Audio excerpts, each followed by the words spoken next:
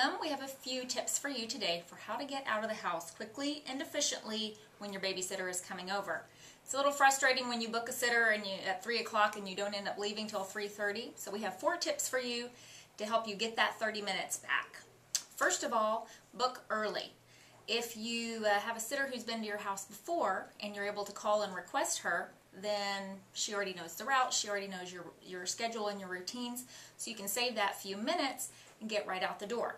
When you call, be sure to ask for your sitter by name. Maybe if you don't remember her name, we have all of those listed for you and we can help you figure out who you loved and who you'd like to ask back. Can't always guarantee that we'll get that person for you, but we'll definitely try.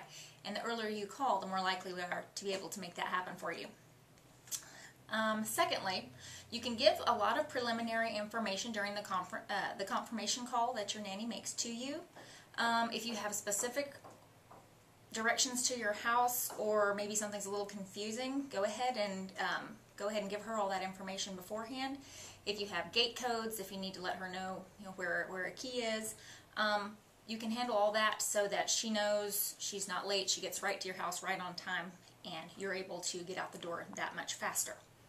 However, if your sitter is relying on you for every twist and turn, you might want to let us know that, because we do expect our nannies to research the route and take the initiative to find the bulk of the directions on her own, but you can let her know if there's anything that's a little tricky.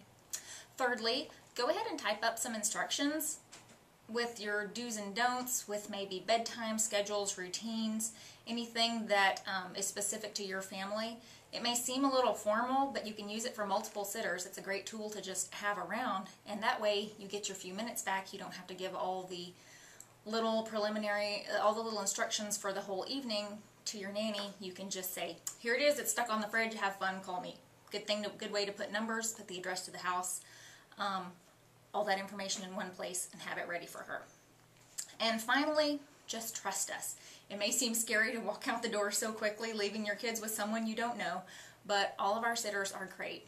They're great with kids, they're trained, they're experienced, they're going to do a good job with your kids, and a confident, smooth exit from you is a good signal to your kids that they can trust this person. It's better for you, it's better for them. Just walk out the door, go and enjoy yourself. All of our nannies are great. They're trained on MBF's expectations for excellent service, and they're going to do a great job for you. So get out the door, go have fun.